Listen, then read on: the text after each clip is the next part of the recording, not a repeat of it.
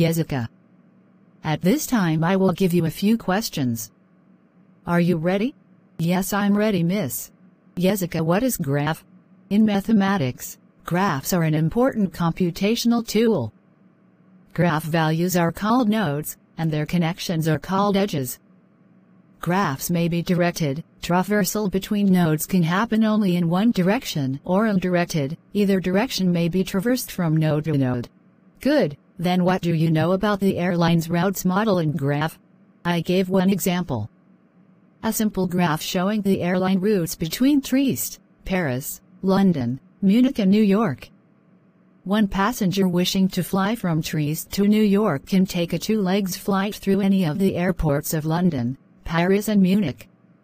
A passenger could also take 3 or even 4 legs flights between Trieste and New York without passing by the same airport more than once. Here the relation showed by the graph is being connected by a direct flight. It is important to note that there is no need for any relation between the graph layout and the actual positions and distances of the cities, as the only information conveyed by the graph is the existence of relations between nodes.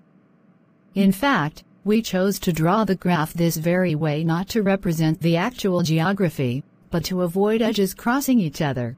Yesica, can you explain about special graph? Sure, miss. There are some special graphs. First, the null graph.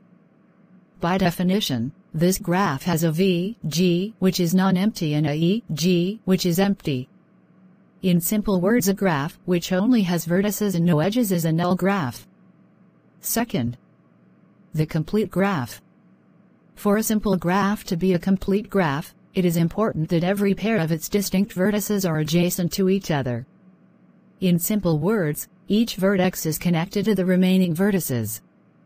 Third, the regular graph.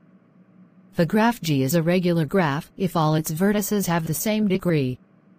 For example, if the degree of a vertex in G is R, then the graph G is said to be regular of degree R. Fourth, the bipartite graph.